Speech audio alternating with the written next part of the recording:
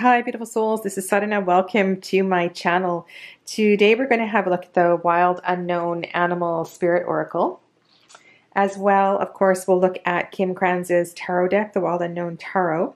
And I have pulled a few cards from the Ostara Tarot, the Crow Tarot, the Messenger Oracle, as well as the Naked Heart Tarot. And I thought we could look at some of the symbology and the crossover between some of these decks, as far as the symbology goes and the choice of animals. This has been a really beneficial process for me, and I hope that in sharing some of the details, some of my insights, it will help to increase the ease and the fluency that you read these decks with.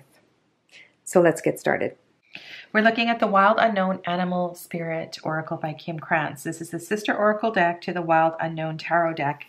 And the reason I know this deck has been out for ages, I'm doing this video is because I have found it a really challenging deck to work with. I wanted to understand it kind of on a different level and begin working with it because I do love the artwork. And I understand there are many, many layers to this deck to explore. And so that's what we're going to do here today. There are 5 suits in this deck: earth, water, fire, and air, as well as a spirit suit, and that is indicated by this circle. There are 14 cards in each of these suits. Some of these piles look a little higher because I've got some tarot cards in here as well too. And there's 7 cards in the spirit suit, and 4 of them are out here on the table. The reason why the Phoenix is here, the Phoenix is associated in this deck with the Muladhara chakra, with the root chakra. So with the element of the earth. The Sea Serpent is associated with the Swadhisthana chakra, the element of water, so the sacral chakra. For the Manipura, the fire chakra, we have the dragon. And then for the element of air, we have, and the heart chakra, we have the golden egg. And this might be an association that's not familiar for a lot of people. With the element of air, we tend to think of the suit of swords as opposed to the heart chakra.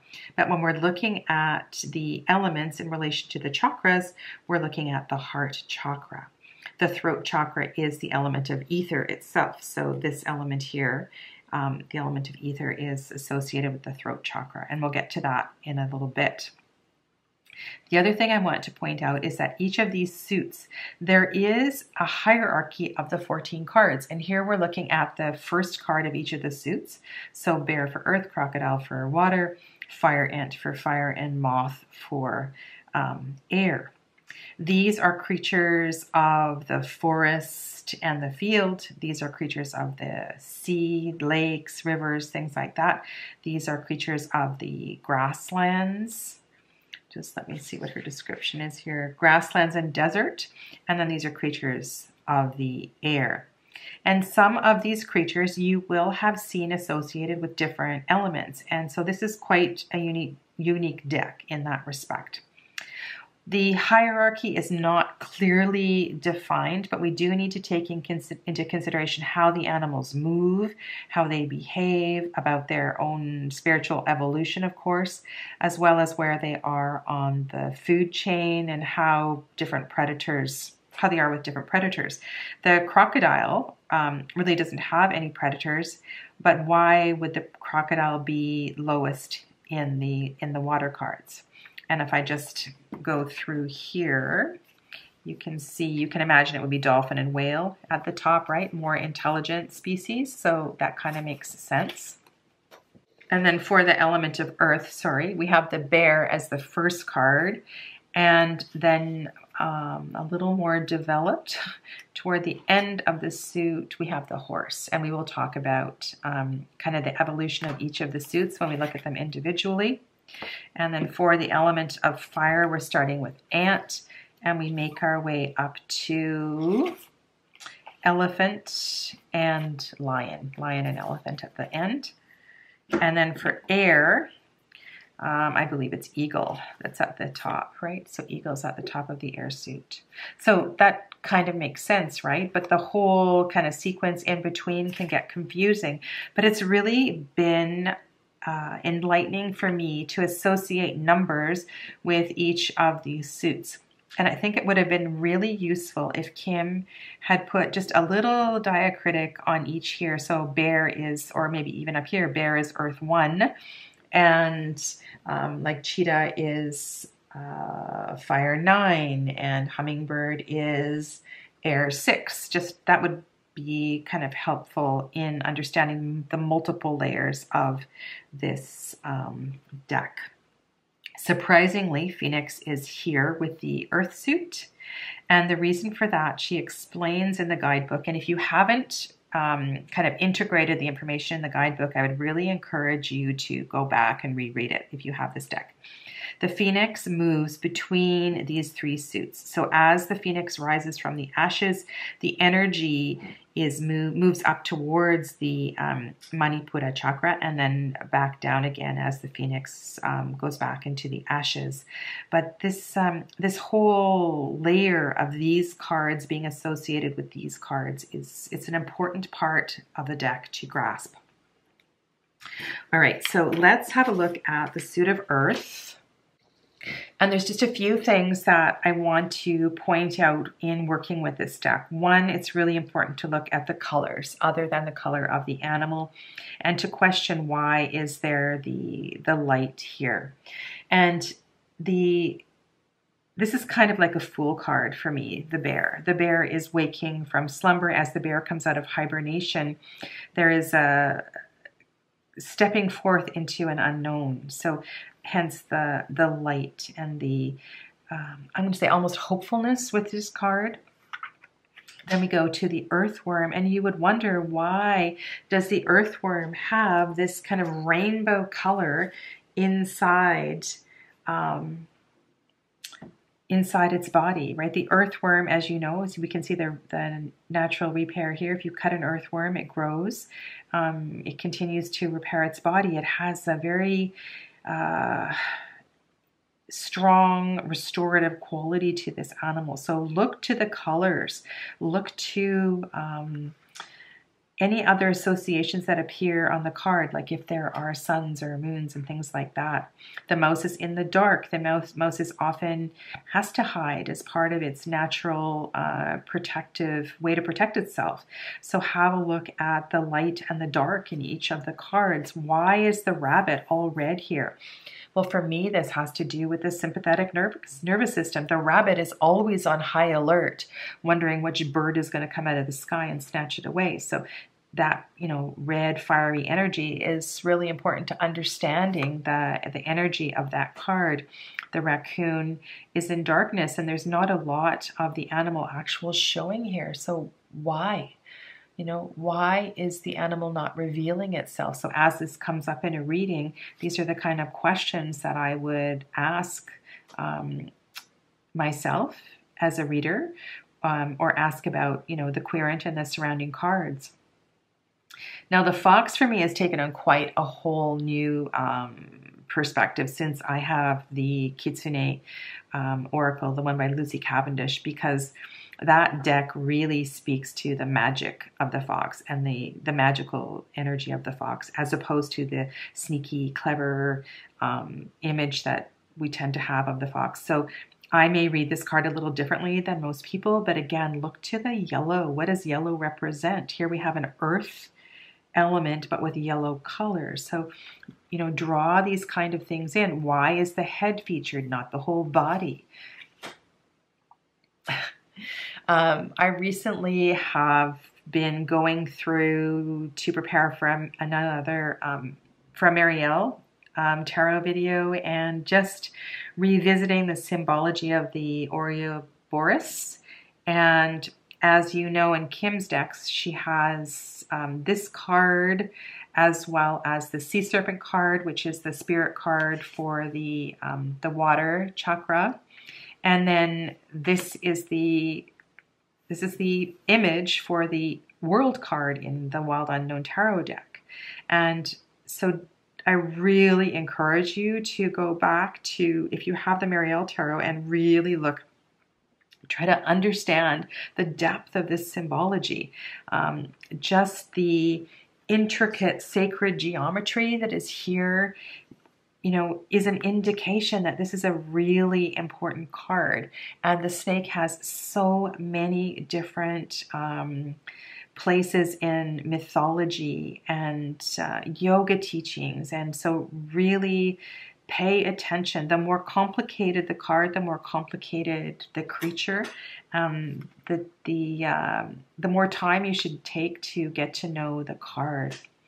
This buffalo card, if you have my favorite buffalo card of a recently acquired, not recently, I guess I got it a couple years ago when it first came out. Sorry, Colette Baron Reed's Mystical Shaman Oracle. I love the buffalo in that deck. And this has a very similar energy. So there's a strong connection to spirit here, a strong connection to the Sahasrara chakra, so the crowned chakra, and this animal is so heavy and deeply connected to the earth, but at the same time deeply connected to spirit. And to me, that's what these pinky purple colors mean, for the 7th chakra. And then we have the Lamb, and I pulled out the Lamb card from the Wild Unknown Tarot, which is the 4 of Swords. And these cards have a very, very similar nature. And you can see in the third eye here, the sun and the amount of energy that is in the third eye, kind of the spiritual evolution of this animal. And you have a very similar coloring here. We have all these rainbow colors around the Lamb. And so that is, that's where your attention needs to go when you're looking at these cards. Here is the Elk. And in 3 of the 4 of these suits, Kim has made mention of strong male and female energy. So this is definitely the father of this suit. So the father of Earth is the Elk. And interestingly, in her tarot deck, she has chosen the same animal. So the father of Pentacles is the Elk as well too. And you can see the rainbow antlers indicating the connection to spirit. So there definitely is an association with these antennas, if you will, connecting to spirit. One of my questions we're going to have a look at is there are a lot of solar eclipses in both of her decks. And so I want to look at all of the cards that have solar eclipses, which are basically similar to new moon energy. And why? Why do we have so many solar eclipses on particular cards? And masculine cards at that as well too. So yeah. And then we have,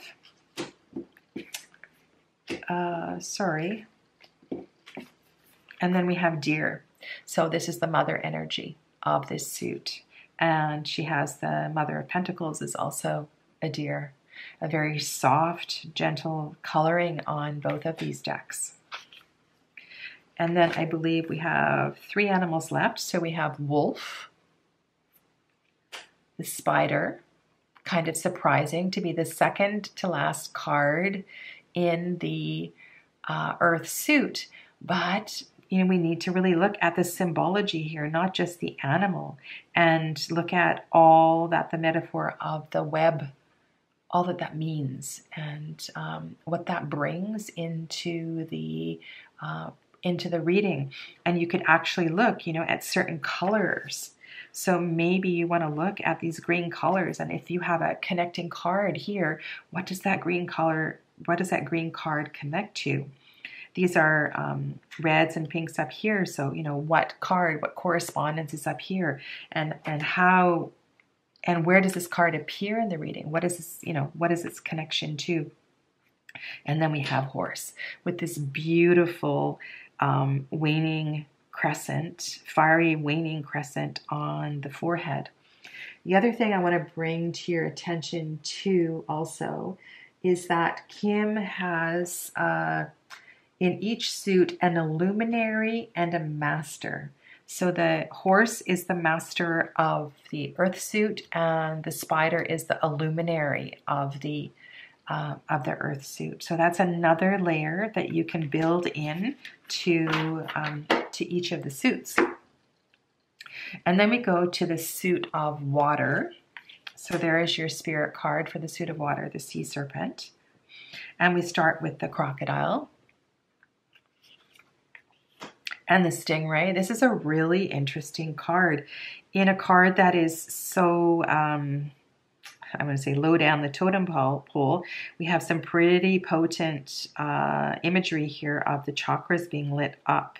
So this is a card that is going to want you to ask about, what does the spine represent?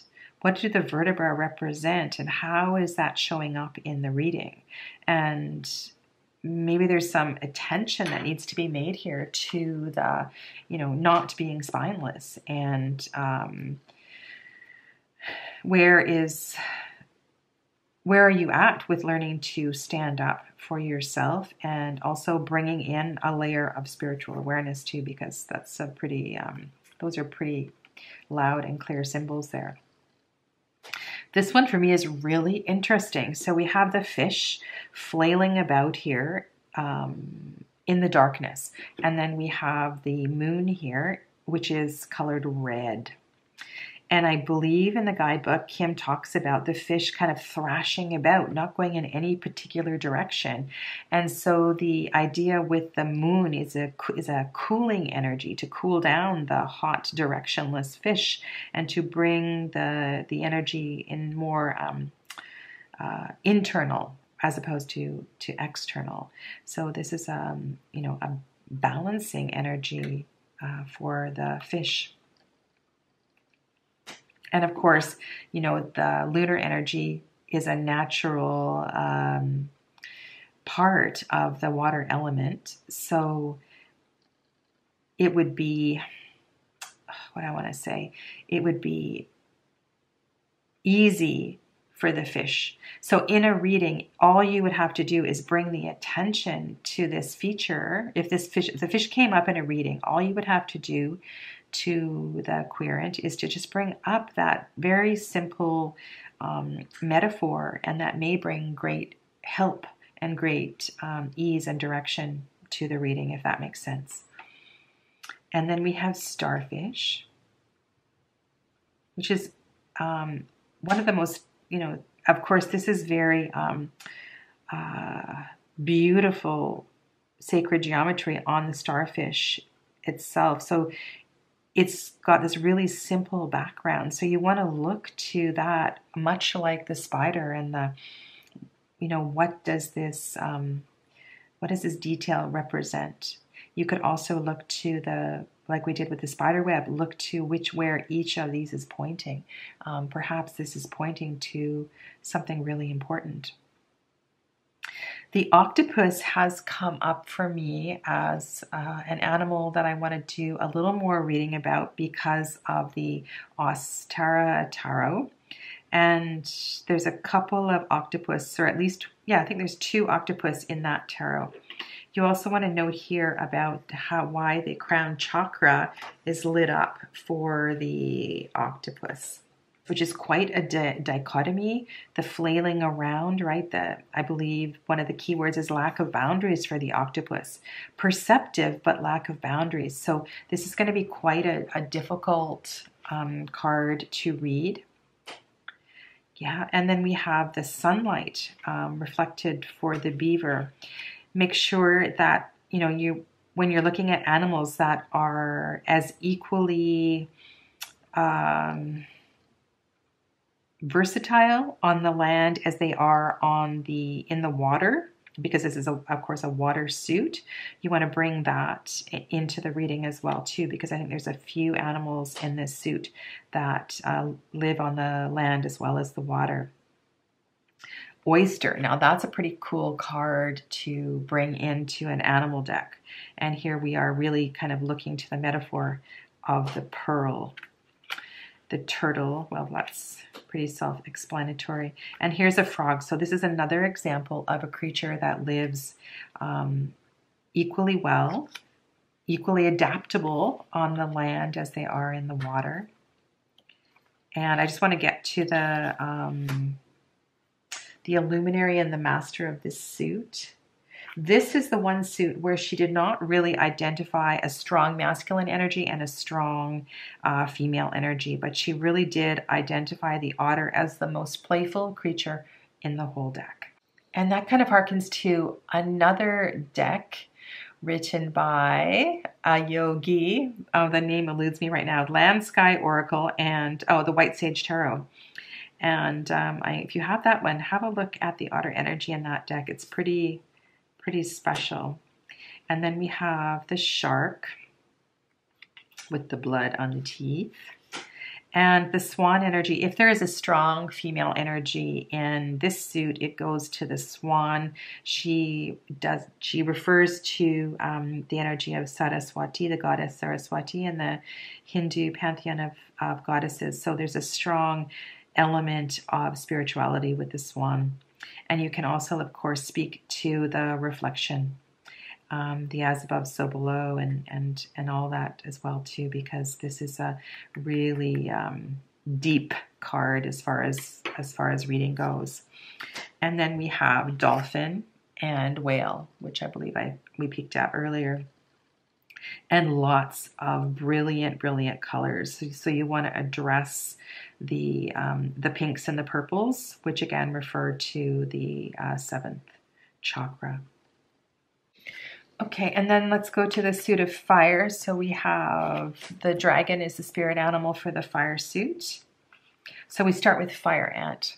Lots of chaos. Organized chaos, let's say that. And then we have hyena, which I think is a really misunderstood creature. One of the things Kim mentions in the guidebook is, those kind of people who are always making fun of themselves, a little too much sarcasm all the time. And so I believe that's one of the strongest messages here. And so that is about, we can look to the moon here, right? And the willingness, the courageousness to kind of look at the shadow and to look at the shadow self. And then we have scorpion.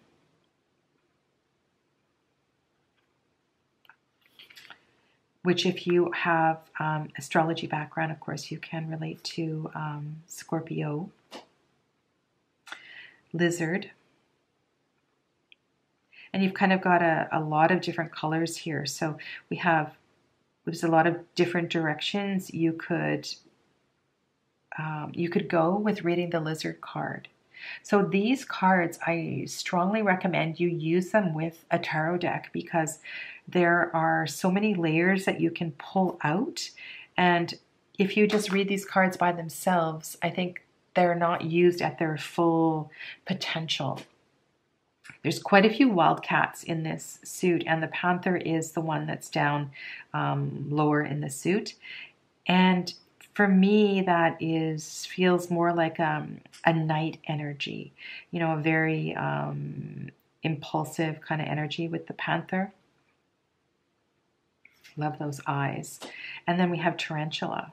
And look at all of the fire around the tarantula. So you really want to address just the strength of this fire energy and kind of the imbalance of this fire energy as that comes up in a reading, as opposed to the camel, which is very much in balance. So the camel, which is a creature of the desert, is completely, this is very much like a temperance card to me.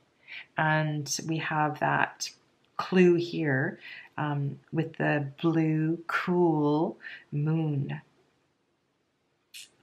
I love this card. Yeah, and this is very much a number 14 temperance card. And then we have the gazelle, a more graceful creature. And then, you can look to this pattern here. So this pattern is a small circle here, but fully encompassed behind the cheetah. So that kind of shows you the speed and the intensity and the energy of the card. So that's the second wild cat. And this, the reason I've got the Father of Wands here is because in the guidebook she refers to the cheetah being the masculine, strong masculine energy in this suit. So this would be the Father of Fire in this deck. And she chose the Cobra in the tarot deck. So just some food for thought. And then we go to Tiger. And again, another creature that has the waning moon on the third eye chakra. So, on the third eye chakra, on the Agnya chakra. So we have a fire animal. So an animal of the grasslands. But we have moon symbology here. So we have a really balanced energy here. And I wanted to bring this up because this is the animal that she chose for the High Priestess in the tarot deck. And so for you to really understand this creature, why do we have the moon symbology with a really fiery animal? Other than, the tiger hunts at night, but just to really understand the strength and the balance of this creature and how balanced this is. Not unlike the camel. And the Mother of Wands. So this is the mother energy in this deck. So this would be the Mother of Fire. And again, in the tarot deck, she has the snakes as the animal for the quartz in the suit of wands. So I just wanted to bring that to your attention. And then we have Cobra. Look at the fire. And, this is a lot of red as opposed to the yellows and oranges. So I would definitely speak to fear with this card if I was including this in a reading. The zebra has the fire element in the third eye chakra with all of these beautiful rainbow colors. Okay, so from the guidebook, eccentric, creative, and visionary. Zebras are the most precious of gems. They are young at heart, well-cultured, and have an undying curiosity about life. A little further on, she says that they have their potent magic is contagious. So I'm assuming that's why the rainbow colors in the third eye chakra. And then we go to the lion, which is the master of this suit. And the luminary of the suit is the elephant, the last card. But I pulled the strength card from the tarot deck just to kind of show you the two lion drawings from the same artist. And yeah, so Master of Fire and shown in the strength card here. And so we have the kind of delicate the softness, the balance shown with both the rose and the lemon skate. Yeah. And then we have the elephant for the luminary of this suit. And we can go to all kinds of associations with the elephant, including, of course, the Ganesh associations. Okay, so that is the suit of fire. And then the final elemental suit is the suit of air, which starts with the moth, which is really kind of interesting. And we have the golden egg. So the golden egg is a beautiful card to meditate with. If you don't have a meditation practice, in itself, looking to the space of the heart and the flame within the heart it's a really potent thing to sit with. So we start with the moth. And again, this makes perfect sense, very low on the food chain and very kind of a fragile animal. And then we go to butterfly, and it kind of surprised me the butterfly was so far down in the air suit, mostly because the butterfly gets a very high kind of ranking in a lot of tarot decks, right? It often appears on the death card or the judgment card as far as, transformation. And yeah, so that's the number 2 card for the air. And then we go to bat, which really is no surprise that we have a moon here. So we're looking to the darkness and the strength of being in the darkness and the strength of understanding your own darkness. And then we have firefly, so another creature of the night. And that's an important element to bring into this deck, is to look at creatures of the night versus creatures of the day. And here's a really, good contrast, right? Of a creature of the day versus a creature of the night. And then we have hummingbird. And I'm quite surprised that this one is illustrated with all this black around it, because when I think of the hummingbird, I mean, if I had drawn this deck, I mean, I can't draw, but if I had drawn this card, this would all be so super colorful. I just associate the hummingbird with love and joy and relationship and the appreciation of spontaneity and that kind of thing. So I'm surprised there's so much black on this card. And then we go to vulture, which of course is a super important animal, not only on the food chain, but for the health and safety of the grasslands. And this is a card of the air, but has a lot of associations with the grasslands. So with the fire element, because the vulture keeps the grassland, the health and wellness of the by taking the meat off the carcasses of the animals, so there's not a lot of rot. Of course, the sun does that as well too, but really important. And then we go to the crow. And I'm going to pull a few different crow cards for you, and we'll talk about that aspects with the magician and so forth. But look at all of that energy underneath the foot of the crow. So the crow is kind of harnessing and standing on all of that energy. And then we go to the owl, which is included in many, many decks, many, many tarot decks as well too. And so we're getting quite high up in the suit of air, and the owl is number 9. And then we go to dragonfly, and this is a card that has me completely perplexed. If you have an idea why we have the element of water underneath the dragonfly. I know dragonflies do tend to, many times I've been on my paddleboard and I've sat down to rest and there has been a dragonfly land on my big toe, things like that.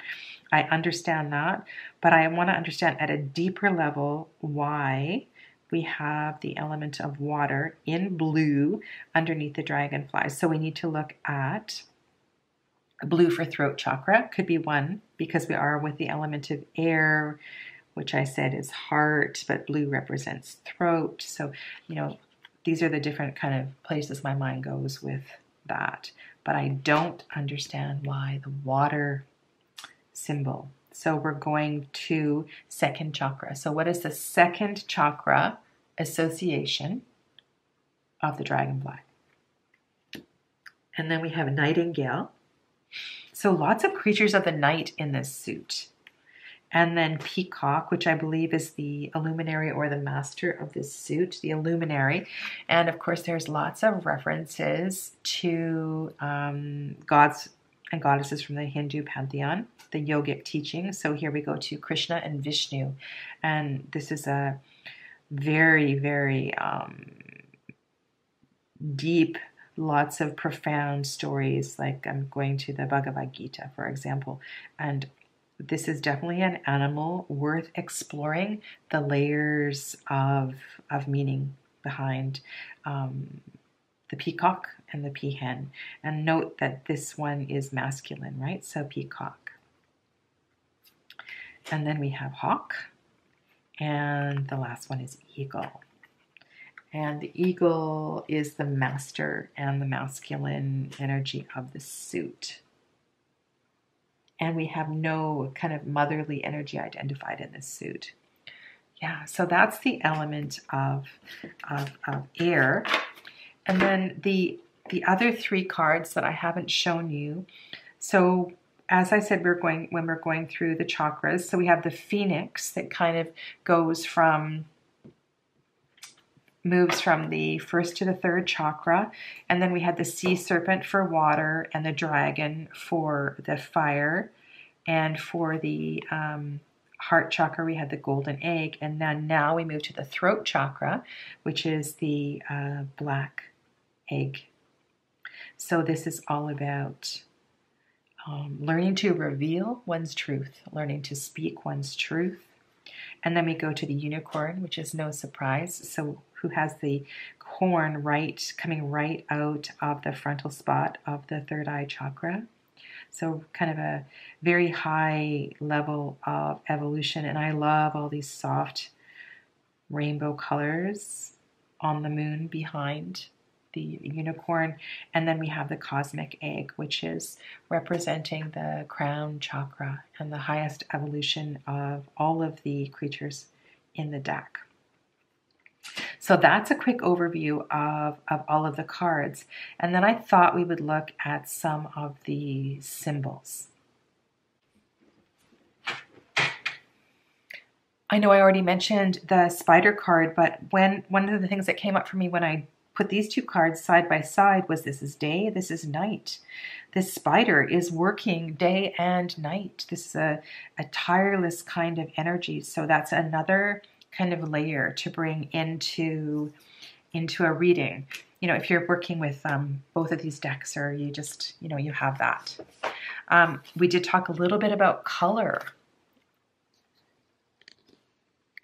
So color is super important, and we have all of these fiery cards. Some are more yellow, some are more orange, some are more red.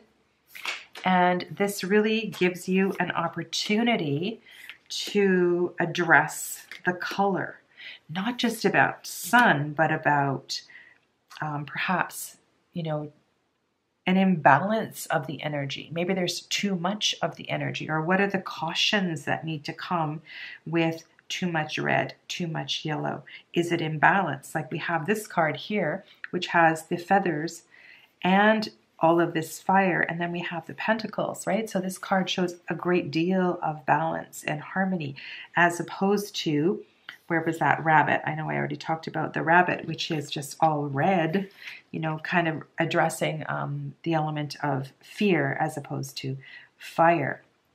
And this one here, which I can kind of answer myself now, brings in an energy of softness as well too, right? The feminine element. So perhaps that's what is indicated by the water. And we look at the deer card here. We're looking at nice, soft colors, gentle colors, harmonious colors, as opposed to the fiery energy of the red. So we have masculine, we have feminine, we have more gentle and more active colors. Some are more in balance than others. There are a whole slew of cards in these two decks that have a lot of rainbow colors.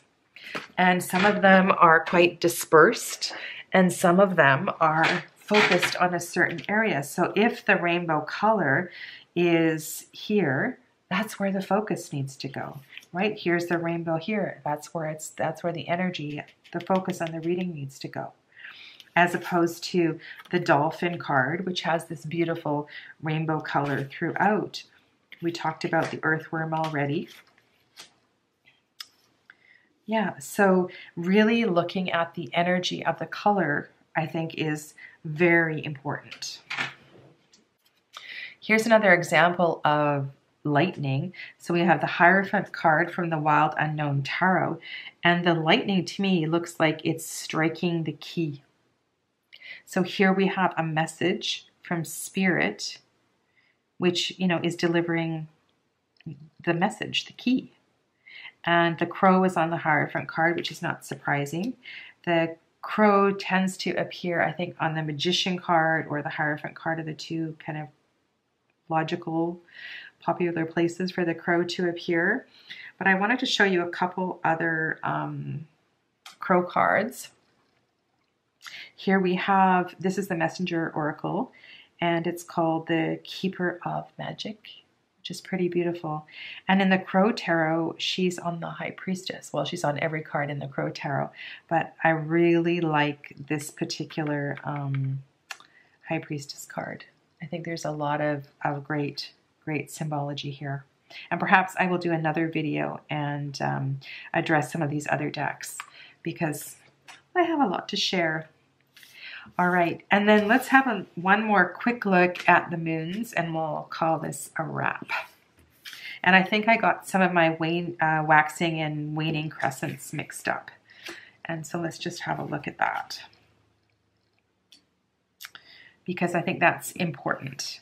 And I know sometimes artists do mix up the waning and waxing crescent, but there's definitely a different kind of energy with waning and waxing crescent, and that for sure can be brought into a reading.